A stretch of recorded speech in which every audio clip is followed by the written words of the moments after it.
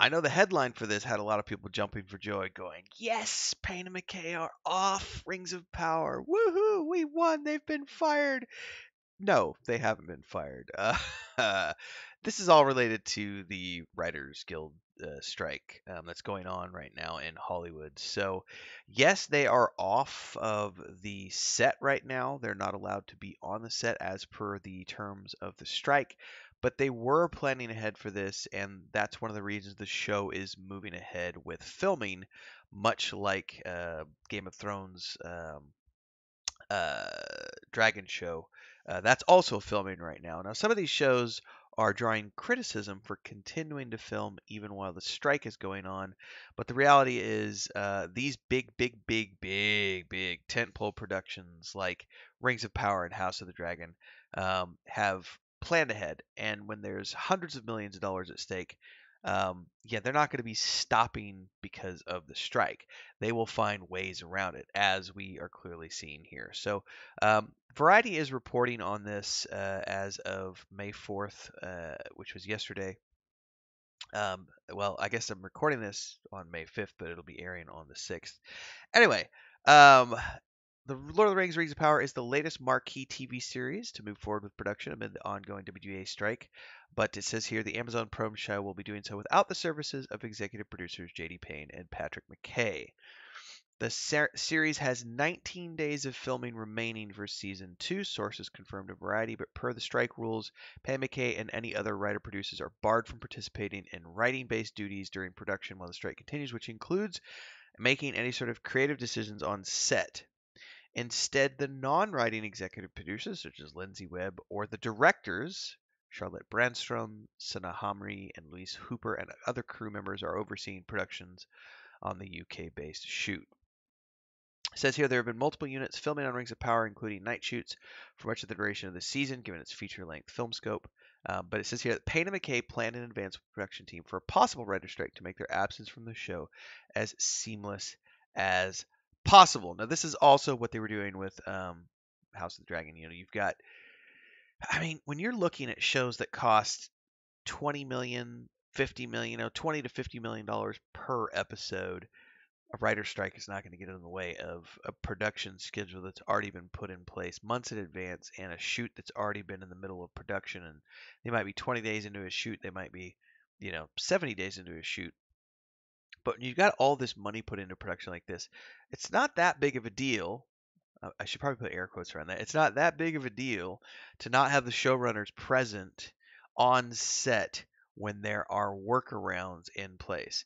You give your shooting orders to the directors, make sure that everyone understands, hey, this could go on for 2, 3 weeks, however long it's going to go on.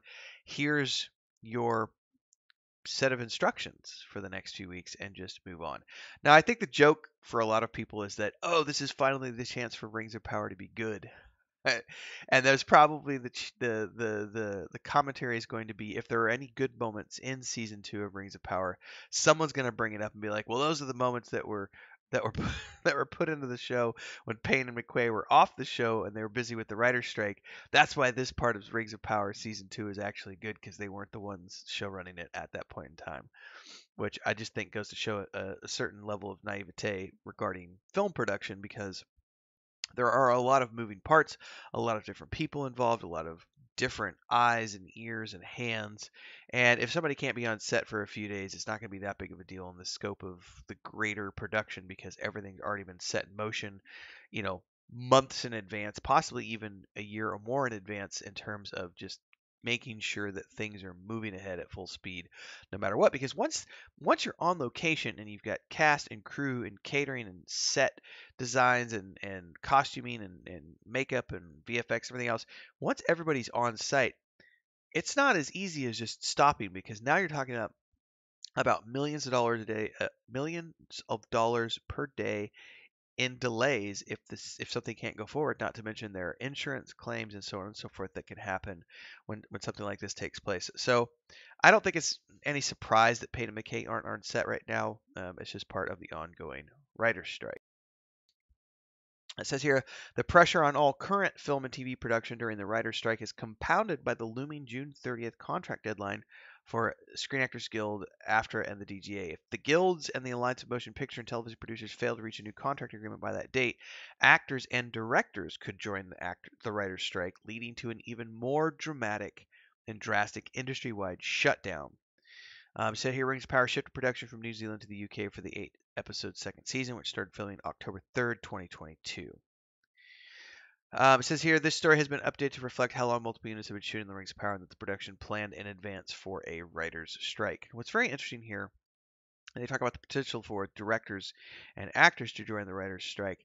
If you're not familiar with what's going on with the current writer's strike, it's everything related to making sure that writers are being fairly compensated for work on all types of shows, particularly when we're talking about streaming platforms and how residuals, and all these other things aren't necessarily being paid to writers. There was an interesting interview recently um, where there was a writer for one of these, Emmy-nominated shows, and he was a writer on that show, and he showed up to the this awards ceremony. On loan, like using borrowed money, and was literally living on credit because he wasn't being paid enough to cover his cost of living. Um, the individual. I'm gonna have to go pull up that article and talk about it in another video. But he was talking about that writer in particular was talking about how they were living in this shared space and they were working out of a library um, on the show, writing on the show from a public library to where they had internet access, and they had never actually been on set um, during the time that they were contracted to write on the show. And it just kind of blew my mind because those are the types of corners that were cut. And I know that when you start looking at how the heads of some of these big television media production houses are getting paid $250 million salaries, um, that's enough money to cover the writers to be, fairly compensated. As a writer myself, even though I've never been involved in a Hollywood production, I know that pay scale has always been a big deal for writers because everyone wants to cut corners where possible, and people tend to look at the writers as like, well, it's just a writer, it's just they're not actually they're not an on-screen persona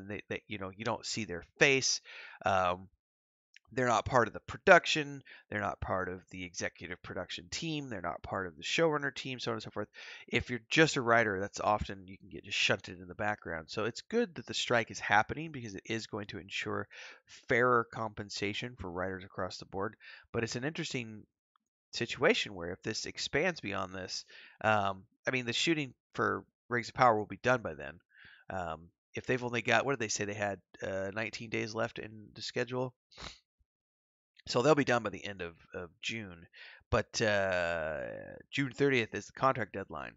So they'll be done by the end of May shooting Rings of Power. So they've got till the end of June for all this other stuff. But that's going to be an interesting thing because if that goes into place, that could theoretically shut down post production and special effects and everything else on the Rings of Power, along with many, many, many, many, many, many other shows. Um, but yeah, Payne and McKay are not fired. They're still very much in charge of things. They're just not on the set right now because they are bound by the rules of the guild and the strike that's going on. Food for thought. Anyway, like, subscribe, hit the bell icon. See you next time, everybody.